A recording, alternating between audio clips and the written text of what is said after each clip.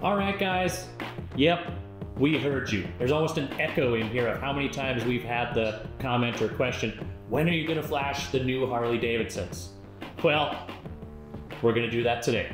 We're gonna show you exactly how you can use a PowerVision 3 to flash your 23.5 and newer Harley-Davidson motorcycle with the enhanced security that's inside these new ECUs. We'll walk through the complete install process, how you can mount it on your bars, interact with PowerPort, interact with our website, and then for you PVOG guys, the original PowerVision users, just kind of the difference that you're gonna have to see with the PV3 versus your old unit. But let's get into it.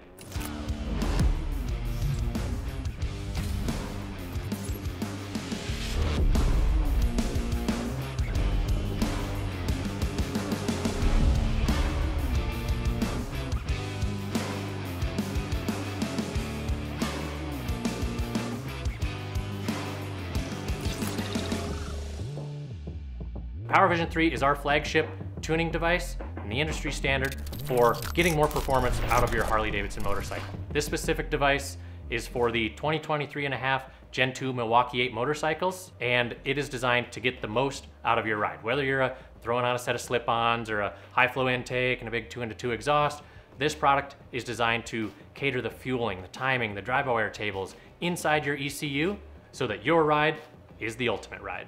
What bikes does this new PowerVision 3 fit? Well, you can check out our website for detailed information on which bike it does apply to, but in course this includes 2023 Road Glide CVOs with the 121-inch motor and VVT. It includes 24 Street Glide 117 HOs and beyond. So check out our website for the exact bikes listed that this product does apply to. Do you already have tunes available? Yes, we have some tunes already ready for these bikes, and we will continue to produce these as time goes on to fit the new Softails, the 2025 bikes as well. Next up, will it work with PowerVision OG or PVOG and WinPV? Nope, absolutely not. PV3 and PV4 are the only platforms that will support this bike going forward. Think about it this way. PVOG came out 2011-12-ish era, so that would be like Apple releasing an iOS or a software update for the iPhone 4. Well beyond that, that technology cannot support this ECU. Do I also need to purchase a flash license for my first bike? Answer to that is no. When you snag a new PV3 off the shelf, one of our ones that's preloaded, ready to go for this Gen 2 Milwaukee 8 style bike, that has the ability to flash one motorcycle. Should you wish to flash additional motorcycles, you don't need to buy a second PowerVision 3, just purchase a flash license to unlock that functionality on your existing PV3 and save yourself the extra cost. That's a savings of about $234 or as much as $332 for tuning shops when purchasing tokens in bulk.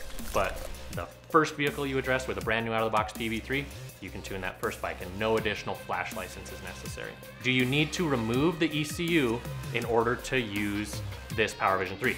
Absolutely not. Simply connects right through the diagnostic port, which we'll show you as we go through our installation process on where that port is located, but never will you need to remove the ECU to flash using PowerVision 3.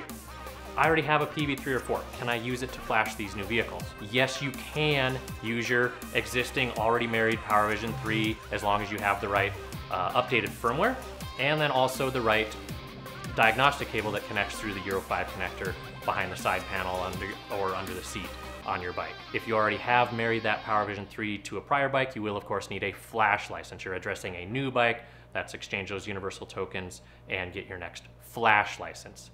In addition, there's what's known as a feature license. To put it simply, Dynojet offers multiple different kinds of digital products, the most common of which is a tune or flash license. This is what's known as a vehicle solution, meaning it is specific to each vehicle you are working with. On the other hand, we have device-specific products, otherwise known as device solutions. These are generally advanced features that allow your device to perform more capabilities than the standard feature set that comes out of the box.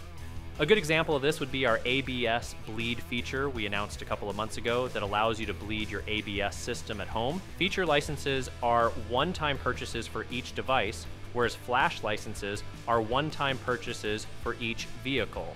In this case, you'll need to obtain a Group 26 support feature license, which enables the ability for your existing PV3 to work with new Gen 2 M8 fitments. That's a one-time purchase. Your PV3 will then natively consume that.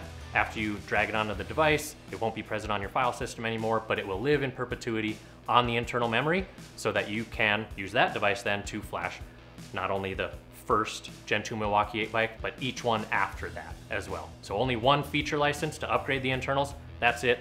Every additional bike is just a standard flash license.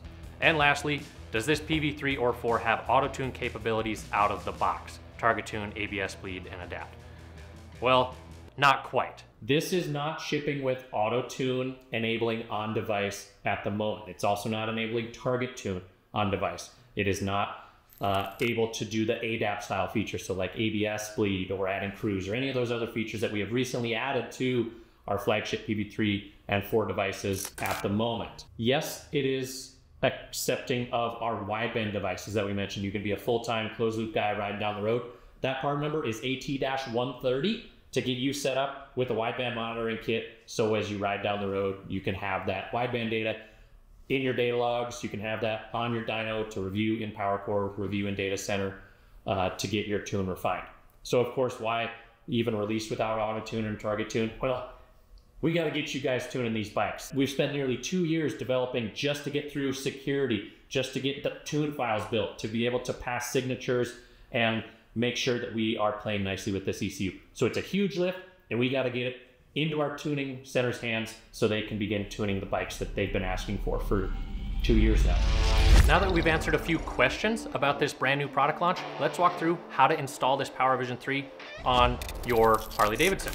So, of course, a couple things you'll need. The PowerVision 3 that you just bought, part number PV3-15-04. You also need the diagnostic cable for this process. We also recommend you connect your bike to a battery tender before you start. So first things first, we're going to need to connect the PV3 to your bike's ECU. This process can vary depending on the kind of model you're working on, so make sure to check with your manual that comes included with your PV3. In our case here, we're working with a 2024 Road Glide, so we'll start by removing the left saddlebag so we can take off the side cover that shields the ECU. Here, you can see the ECU along with the diagnostic port, which has a red top and isn't connected to anything. Take your PV3 cable and connect it to this diagnostic port. Once you've done that, if you want, you can do some cable management and route the other end of the cable up to your handlebars, where you can then plug it into your PV3 and have it mounted to show real-time gauges and quick access to other tunes. If you'd like to purchase a PV3 mount, that is also available on our website and linked in the description. Now go ahead and key on your bike, but don't turn your engine on. We'll let it walk through this boot up screen. And now this has identified the bike. What we're looking for here is to generate a PV info file that snags the ECU serial number and the VIN that is contained on this bike. All right, so now we can turn that handlebar switch back off, jump back inside and connect to our computer. So you'll use your USB cable that's included in the box with your PV3. Connect this to your computer and then plug it into the PowerVision 3. Next, navigate to the Dynojet.com website.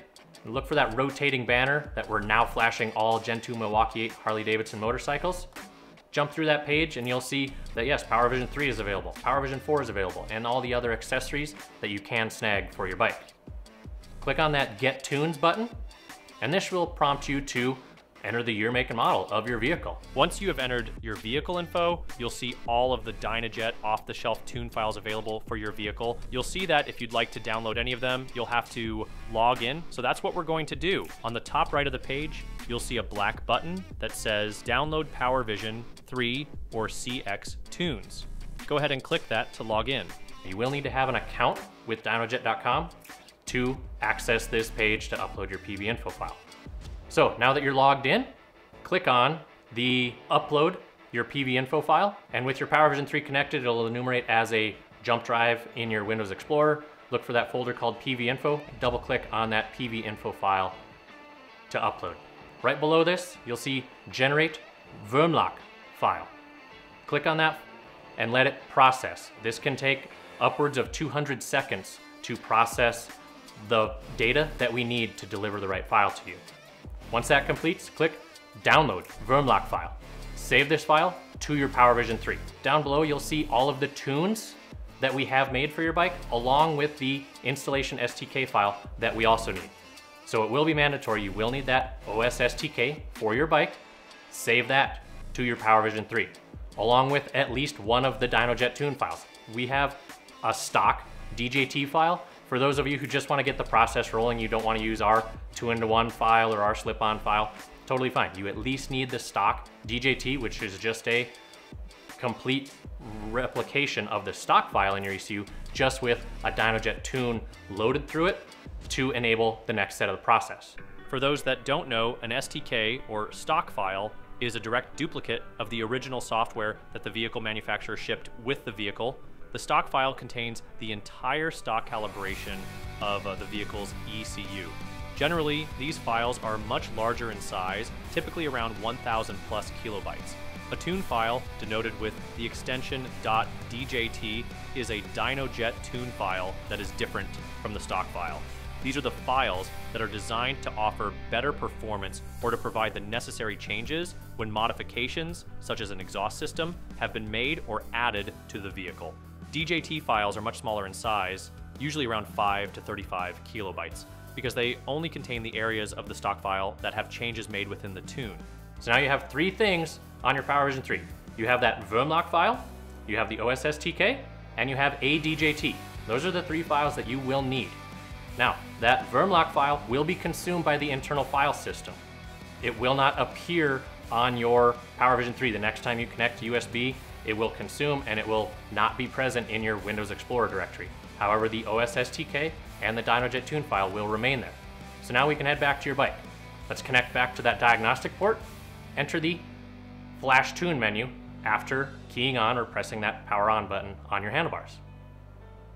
That Flash Tune menu, you'll see that Dynojet Tune file or that DJT file there that you snagged, and start the process. This is a lengthy process. We need to do a little bit of things extra from prior years and prior ECUs, so make sure to have your bike on a battery tender and not the SAE connector that comes on the bike. Do go direct to the battery terminals with a nice output, a high output amperage charger, so that your bike doesn't go dead during this process. So this will flash in a Dynojet Tune file after selecting Flash Tune. It will pair to the bike. It will prompt you with, yep, this is gonna take some time, and there we go. So this process will continue. It will install our Dynojet Tune file, and then immediately upon getting our file loaded, now it will begin a read. The read part here is what you're used to in past, just that walk up to the bike, read ECU. This is the different part where we had to do a little flash first, now we can read.